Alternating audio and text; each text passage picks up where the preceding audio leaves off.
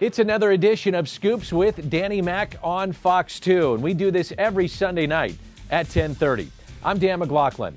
My guests will include John Kelly, the voice of the St. Louis Blues. The NHL season is back, and I thought this was the perfect time to ask John, what was it like growing up the son of the legendary Dan Kelly? He himself, John, has turned into one of the best in the business. Ben Frederickson will also be a part of the show. Ben of the Post-Dispatch will check in, give his thoughts on year one of the Eli Drinkwitz era down in Columbia, the upcoming baseball season, hockey season, and the college basketball season. Can they get through it? And finally, we'll get into SLU hoops. St. Louis University Billikens basketball coach Travis Ford will be my guest, now in his 5th season with the Bills. And he's taken SLU from the bottom of the A-10 conference to the top 25 of the recent college basketball rankings. Now, they've been shut down because of COVID, but he has his program on the rise here in town. They are considered one of the best in the country. Local players making a difference, the top 25, and a chance to make a run in the tournament with the Billikens. Let's bring in the head coach of the St. Louis University Billikens, and that is Travis Ford, who's done just an incredible job, as we just showed you, of guiding the Billikens into the top 25. And, Coach, what does that mean to you? First of all, great to see you. What does that mean to you from where you took this program over, which was kind of bare bones, and now you're in the top 25? What does that mean to you? Yeah, it means a lot. There's no question. It was kind of a goal of ours before the season to try to break the top 25.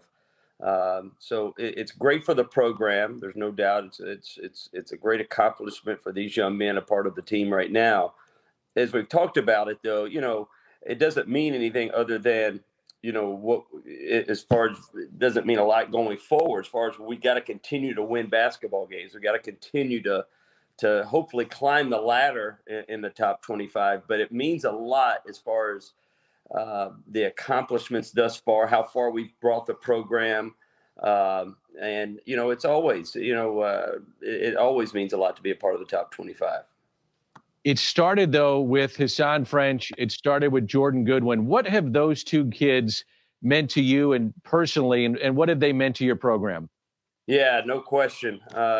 These two young men kind of have brought our program along. They took a chance on us when, we were at the bottom of the league when we took over, and they believed in the future. They believed in the vision that we had for our program and kind of took a chance. And those, no question, are the two that have elevated us to be able to be in the top 25 and be in something special like this. And, these two guys have meant so much to our program. In terms of those two, they've said, hey, you know what? We could come back to SLU, but we're going to go on and see what the pros look like. Could you describe what those two could do beyond SLU and looking at the professional ranks? You have coached guys that have gone to the NBA, gone to Europe. What could those two guys do in the pro ranks? Yeah, there's no question that these two young men are going to make money playing basketball, do it for a living. They both have really improved their game over their 4 years here. You look at a guy like Jordan Goodwin, who can affect the game in so many ways. Now he's really knocking down threes, can play multiple positions for you. But he's a guy that if I was an NBA coach or a franchise, I would want him on my team for the fact just when you put him in the game, something positive is going to happen. You always want somebody like that. Very, very similar to Marcus Smart, who I coached at Oklahoma State. He just brings tangibles that other people just can't do. A lot of times may even call it the dirty type work. He's able to defend at a high level. He can score at a high level. He makes other people around him, and he just has a competitive motor that's contagious to everyone else. And somebody's going to want that on their team. Hassan French, same thing. You look at a physical presence that's probably one of the best one-on-one players on our team. Two-time, all defensive player in the A-10, can block shots, can guard multiple positions, can bring the ball up the court as you see him do, on our team. But just two very good players who can affect the game in multiple ways. Coach, I think one of the great things that you've done at SLU is that you have recruited St. Louis. So we're seeing Bradley Beal. We're seeing Tatum. We're seeing then the kids that you're getting to your program, and it excites the basketball fan here in St. Louis. Did you realize that the talent was here in this community as much so now that as the coaches slew that maybe you didn't realize at Oklahoma State or some of the other places you've been? No, it's been one of the pleasant surprises. I knew of the great basketball out of St. Louis, but now that I've been here and kind of entrenched myself in the community and gotten to know high school coaches, AAU coaches, I didn't realize just what great high school coaches and talent there is at many levels. It's all over the city. It's all over the state of Missouri. There's a lot of really good players, very talented players, come from great programs. That's one of the things I've enjoyed. It's been tough during this COVID time. We haven't been able to go out and recruit and go into the gyms. But prior to that, being able to go to two or three high school games a night and see players play and just see the gyms packed and the love for high school basketball in the state is a lot of fun to be a part of. But I didn't. The talent is even better than I even anticipated. We have a lot of really good young talent around the city and in the state. So that makes it easier for us as far as recruiting is concerned. And in terms of recruiting, how has this changed life for Travis Ford and other coaches going forward? How do you think this is going to change what you do going forward? I think it's been changed a lot. We haven't been able to be out on the road or bring players in. And then the other part you got to add to it is the new transfer rules that are about to go into place. So that's going to even change recruiting quite a bit, especially in the high school ranks, because there's going to be so many players, that you look at that could be in the transfer portal. Recruiting's changed over the last year or so, like it never has before. And Coach, I'll wrap it up with this: how are you and your kids and your staff? How are you guys all holding up through all this? Yeah, it's been tough. We've had our challenges. We understand this is the world we live in. So you try to just take it one day at a time, be very, very positive, control the things that we can control is a big thing for us. We, as everybody knows, we've kind of gone through the COVID has kind of gone through our team a little bit. So we're anxious to get back out on the court. But more importantly, try to just keep everybody safe. But it has been a challenge, no question about it. Really appreciate your time, Coach. Can't wait to see you guys get back out there. Thanks so much. Thank you. Coming up, growing up around St. Louis Blues hockey, and specifically having your dad as one of the best ever to call the sport. John Kelly, the voice of the Blues, is next on Scoops with Danny Mac. Scoops with Danny Mac is brought to you by Schnucks, Lou Fuse, Royal Banks of Missouri, and Ryan Kelly, the home loan expert. Welcome back to Scoops with Danny Mac on Fox 2. A reminder, there's daily content on the website, scoopswithdannymac.com. Podcasts, features, articles. If you've missed Bernie Miklas and his writing, you can see it all daily on scoopswithdannymac.com. Duke behind the net. Sutter scores! Ryan Sutter! The save, loose puck. What a poke at it. The score! Pierre Blanc has the hat trick. Babbitt hit on goal, shoots. He scores! Babbitt gets his 50th of the year. And listen to this crowd for Mike Leout. A standing ovation for two great saves on Payne. Those are the outstanding, great calls that we all love and know of Dan Kelly. And pictured there, a 9-year-old John Kelly, and he has carried on the tradition so well. The outstanding play-by-play voice of the St. Louis Blues. John, when you see that picture, what comes to mind of a 9-year-old John Kelly with Dan Kelly? Well, Dan, he was not only my father, but my broadcasting idol. So at that age, it was a special treat for me to come up and sit with him in the broadcast booth. And that probably was one of the first times that he allowed me to come up. I got to believe that after the game, we got on a Blues charter and went to Chicago or something. So it was a very special night. I remember taking the picture. The photographer was up to our left, and And it's a picture that I know that I cherish and my mom cherishes, and I know my dad loves. So I certainly do remember taking the picture, although it was a long time ago, no question. I hear so much of your dad in you. How much did you pick up from your dad in your call and what you try to do today? Well, Dan, as a young guy, like a lot of blues fans, I would lay in bed at night and I had a little black transistor radio and I'd listen to the blues games. And back then in the early days, every game started at 8 o'clock at night. So except for the weekend games, I would listen at home on my transistor radio. So I think a lot of it came from just listening to him night after night after night, year after year. And, sort of like speaking and learning to speak, you pick up habits and phrases and the things that he would do. Now, when I decided I wanted to be a broadcaster, Dan, one thing my father did tell me was, don't try to copycat every single phrase that I have.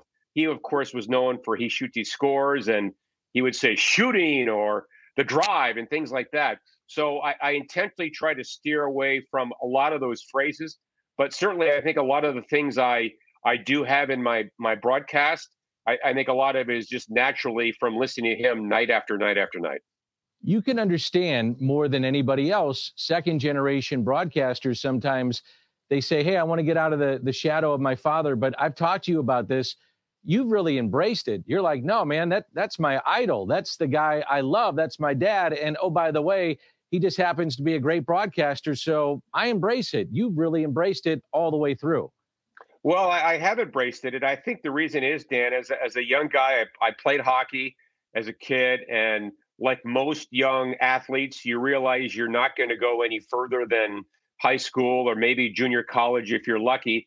So I loved the game so much. It was a way to stay in the game, and seeing his lifestyle, going to hockey rinks and baseball stadiums and football stadiums.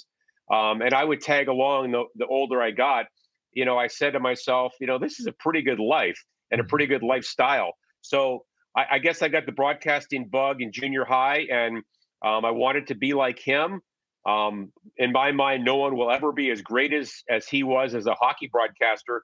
But I think that's why I just loved his lifestyle and what he did. And I also loved the game of hockey. So it was the natural fit. And I got fortunate, and I've been able to do this for now 30 years in the NHL.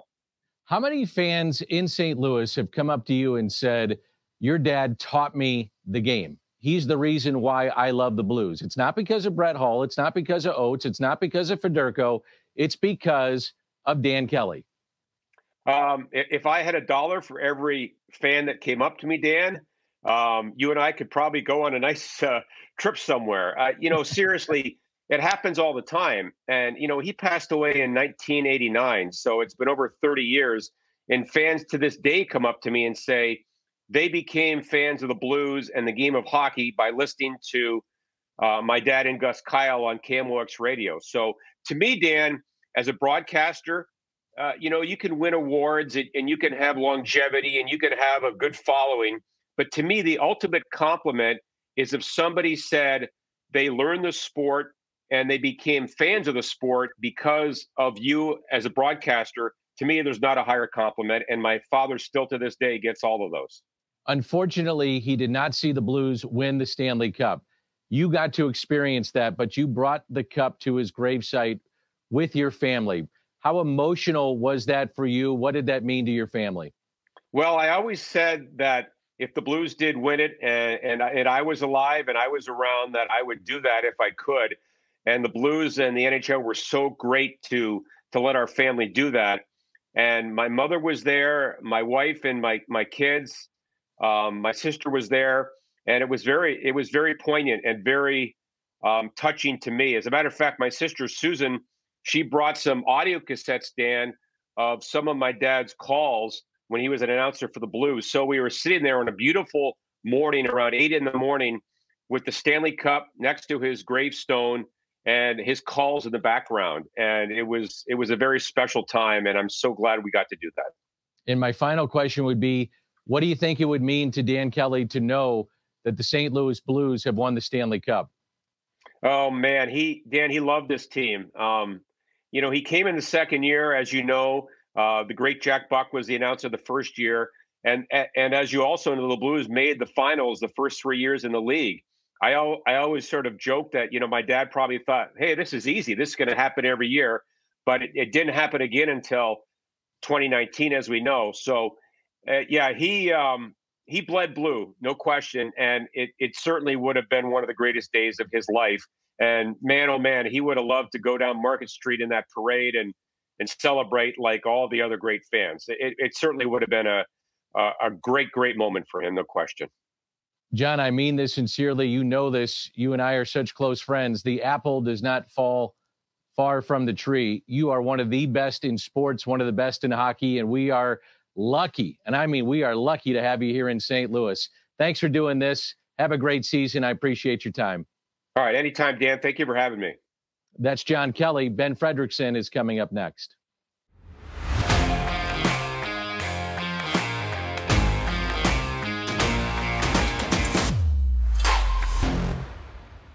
Missouri has knocked off LSU. First-year coach Eli Drinkwitz has a signature victory over the defending national champs. That was one of the great wins this season for Mizzou football. Year one for Eli Drinkwitz as the Missouri Tigers pulled off an upset against the defending national champions LSU. Let's bring into the conversation Ben Frederickson of the St. Louis Post-Dispatch. You can hear him every Friday on scoopswithdannymac.com. And Ben, it was maybe a sign of things to come, a signature win in year one for Eli Drinkwitz. Pretty impressive, Dan. And while LSU did not turn out to be a national championship caliber team after that, it doesn't take away anything from the win for the Tigers. You don't get to retroactively say wins were not big wins. That was a top 25 team, a signature win for Eli Drinkwitz. And I think it really was a sign of on-the-field progress for the Tigers. They had such a tough opening to their schedule. They got that win at home on a goal line stand that will be remembered for a long time. And it showed LSU was moving in the wrong direction after one of the best seasons in college football history the year before. But it showed Missouri was moving in the right direction. And I think Eli Drinkwitz continued to build off that in recruiting and on-the-field success. And it's part of the reason Tigers fans are feeling really good about their second season with Eli Drinkwitz. I love this. We get to jump around with Ben Frederickson. So baseball right around the corner. We've had the winter warm-up this weekend. Tell me there's an outfielder of the St. Louis Cardinal that is going to emerge this year. Who do you like?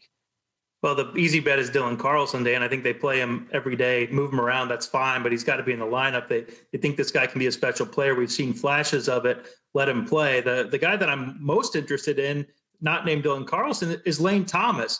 We haven't seen much of Lane Thomas, and neither season was exactly his fault. He got hit on the wrist with an inside pitch 2 years ago. Last year, he gets COVID and was really not the same coming back from that, and we saw that on the field. So if there's one guy that I'm excited about getting more opportunity, it's Lane. I can understand why some Cardinals fans are maybe not thrilled about the internal options, and I can understand why folks aren't thrilled about more opportunities for a guy like Tyler O'Neill, who's played worse in each of his past 3 seasons offensively. But Lane Thomas hasn't really gotten a fair shot, and I think he could get one this year. And I think what we have seen of him when he's healthy has been impressive. So I'll pick Lane, but the obvious choice would be Dylan Carlson.